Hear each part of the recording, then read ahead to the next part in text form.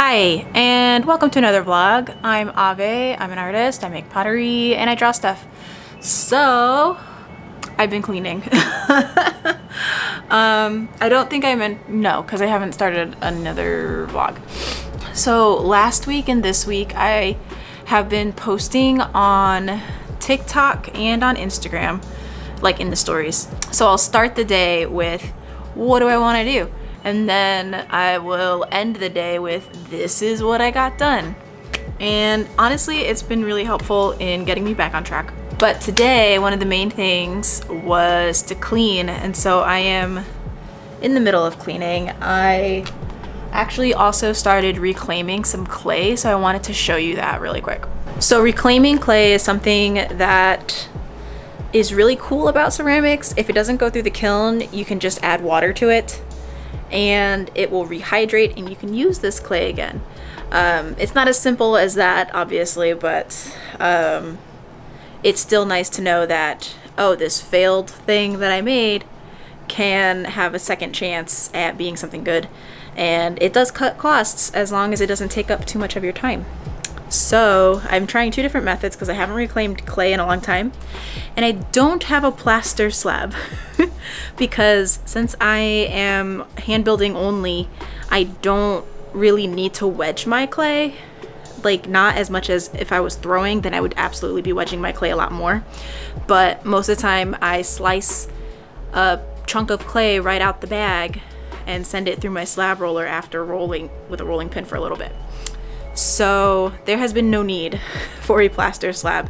And the other times that I've reclaimed clay, at least, you know, like for my own personal studio use, like not for a bigger ceramic studio, because I was a studio tech before, it involves a plaster slab. So I will probably either be pouring a plaster slab this weekend or finding an alternative surface or method to get it to the consistency that I would like. So let's take a look at the buckets. Okay, so the bigger bucket is something that I've never tried, but have seen a lot of success stories on it, where you put the clay inside a bag and then you've put that bag in a bucket and you put water in the bucket, and the water on the outside of the bag will push the water on the inside of the bag into the clay a little bit more evenly. This smaller bucket is more of what I'm used to. I fill it kind of like I'm making rice. I fill it just above the level of clay, and periodically I'll just go through and mush it. Ooh, it is, oh, that was super quick. I literally put the water in here, I don't know, 10 minutes ago maybe, and it's already, wow. I thought this was gonna take a bit. I haven't had to reclaim clay in about 5 or 6 years, so I'm like relearning how to do things. You hear that? Ugh, I hate those types of noises. Ew, but that's okay. So what I would do with this, once all the chunks are felt through and sort of processed with my hands, I would take this and put it on a plaster slab, let that dry out, and wedge it periodically. I guess when the clay is dry and super thirsty, it will rehydrate very quickly. Okay, so now that my hands are clean, now that my hand is cleaner, I want to mop down here, finish cleaning off the last little side table, and then from there I will get to work on some things.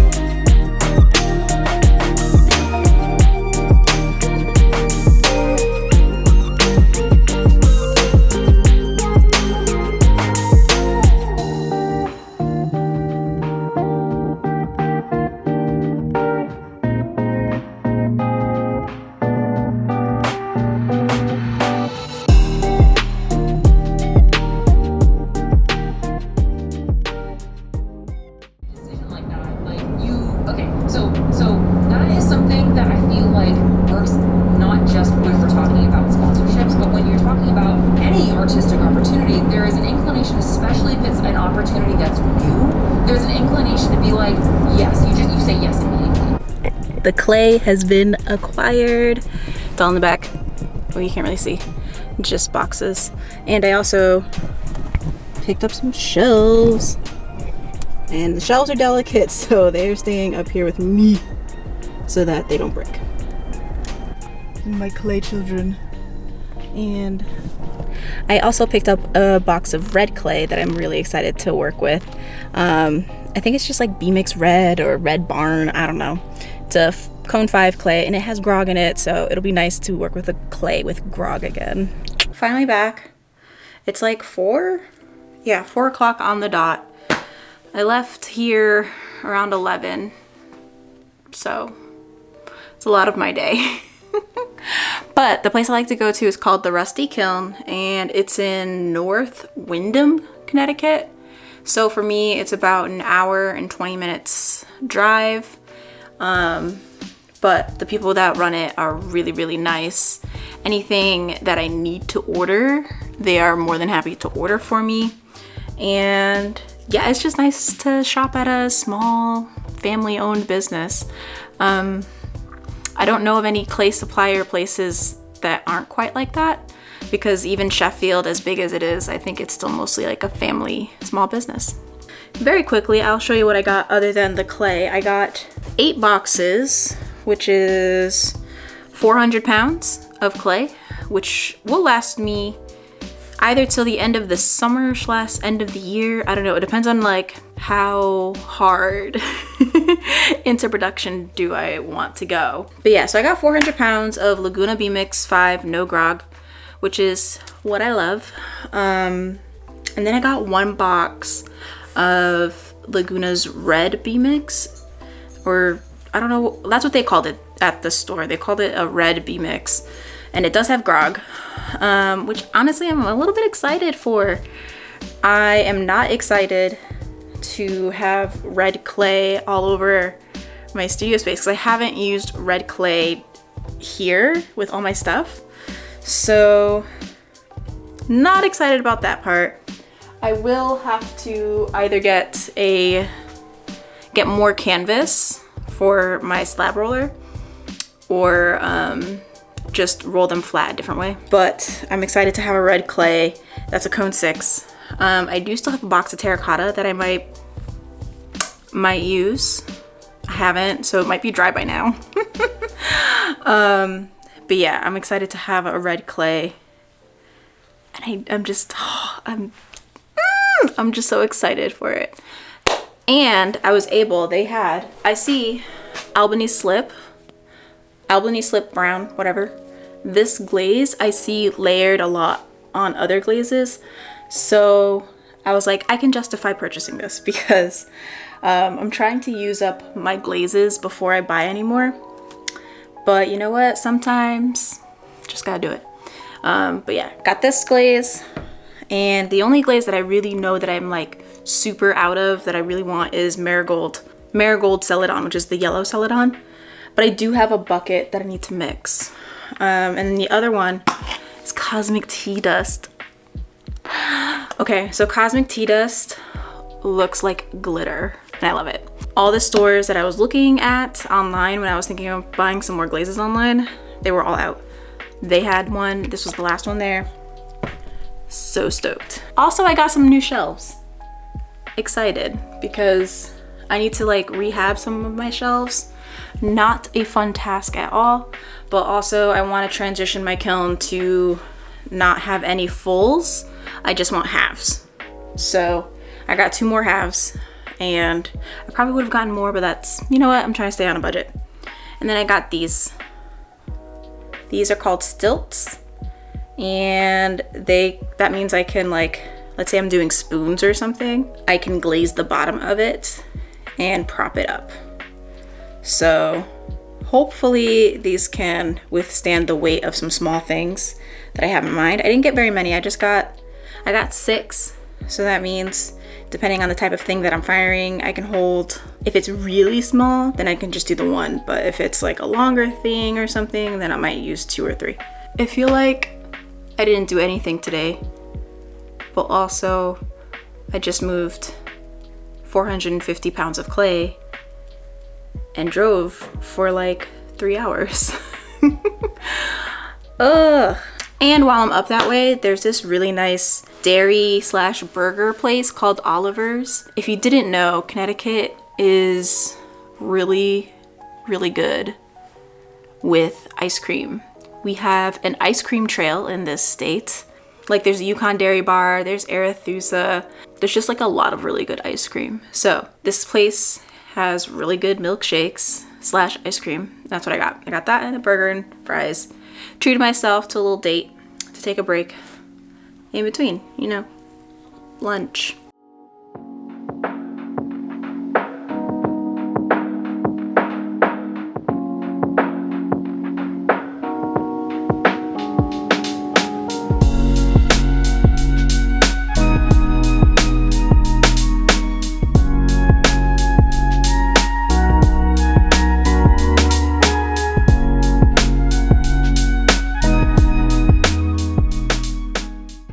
So, sharing the good and the bad, right? Right? Right? Okay, so I was adjusting my tripod. I got this another elbow one because it worked so great in my office. I was like, I'll just get another one. Apparently it's not the same one, but I was like, you know what? We're gonna try it. Should have just returned it. Should have just returned it. It was so stiff, and I guess it wasn't entirely the tripod's fault, but let me show you. So, you see this beam? It's not really like integral to the structure of the house. I think it was put there for like woodworking or something. Used to continue on and attach to those pieces. Well, I thought, ooh, I'll clamp something on there. I've done that before. The whole beam fell and shattered some pots. The whole beam fell, shattered pots.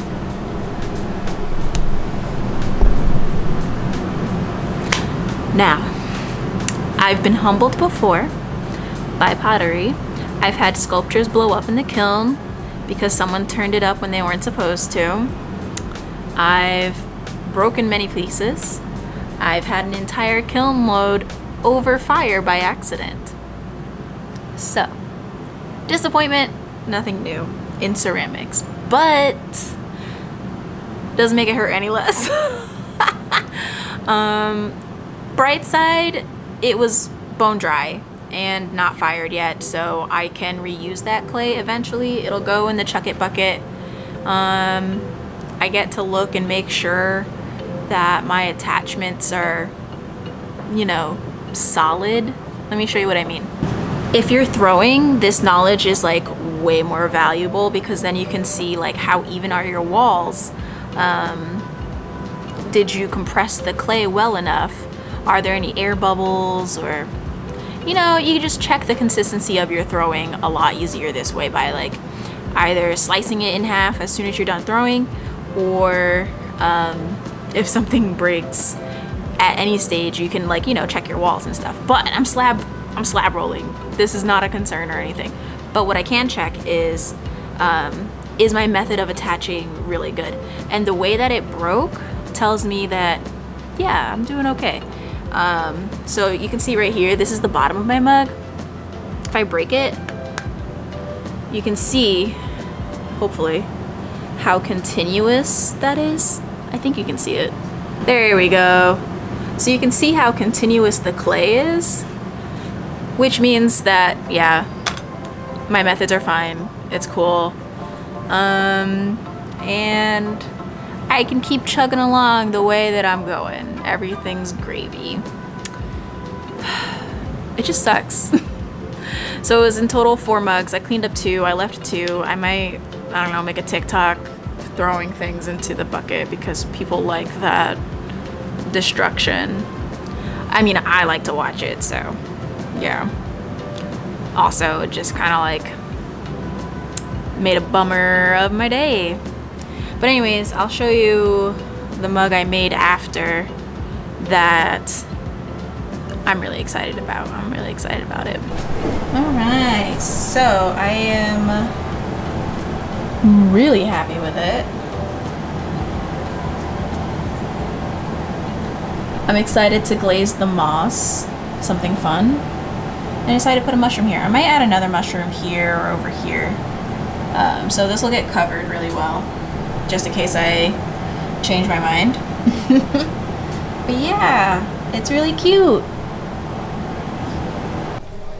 Hi, so today's goals are to fix up my shelves. I've been firing with this like glaze strip, this glaze thing, for a while, and it's not the best thing to do, but you know what, it's fine. So I have to chisel these things off and then put a fresh coat of kiln wash all over it, and I have new kiln shelves, so I want to kiln wash those as well.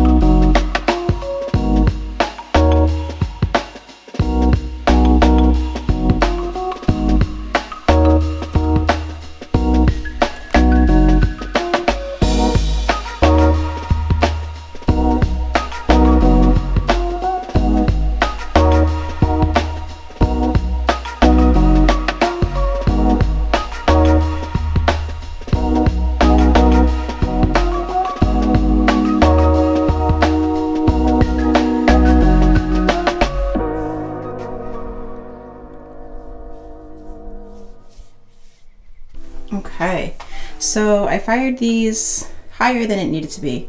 I fired it to cone 019 because that was the lowest cone that I have. Since it's a manual, I don't have a reader. So it's, you know, beyond what it needed to cure, and look at them. They're so beautiful and pristine. The kiln wash that I have cures at 500 degrees. So much lower than a cone 19, but that's fine. They just look so nice and so nice. I love it.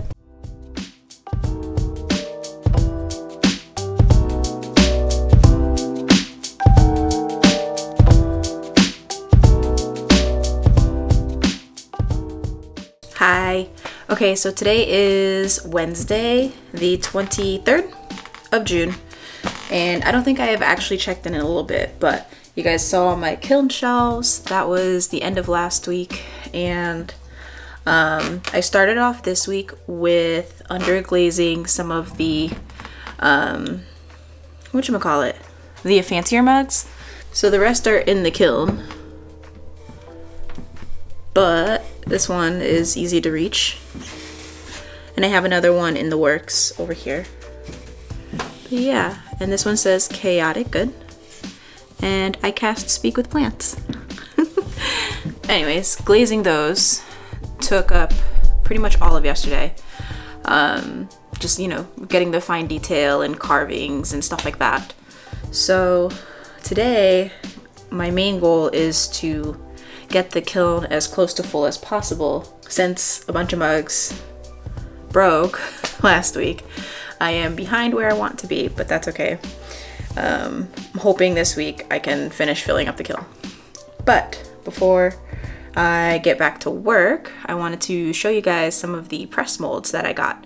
Every now and then I will check either Etsy or eBay or Amazon for molds for fondant.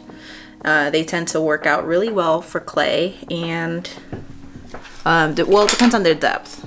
So like this one, they work out well for clay, and there are a lot more options than traditional sprig molds, because traditional sprig molds are typically made out of plaster. But yeah, these are silicone molds. So if you look for ones that are meant for resin, I find that they are too deep for clay, and they assume that you're going to be able to stretch the mold to demold it. So I try to make sure that, like, when I'm searching, that I'm searching for fondant, because fondant is closer to clay, and they, you know, don't assume that you can stretch the mold to pop out the object that you molded. Because resin, you can do that because it's a harder thing. Clay, not so much. Anyways, let me show you which ones I got. Okay, I do love that they are also pink. But since I'm prepping for the Ren Fair, I thought some fairies would be cool. This is a fairy house set. This and I think this one came together. And it has leaves and flowers and some mushrooms too. Then here's another little mushroom with a snail. A fairy door. After I took these all out of the package, I kind of forgot which ones came together. But I know that these were all like one big Halloween set. So there's an owl, a tree branch.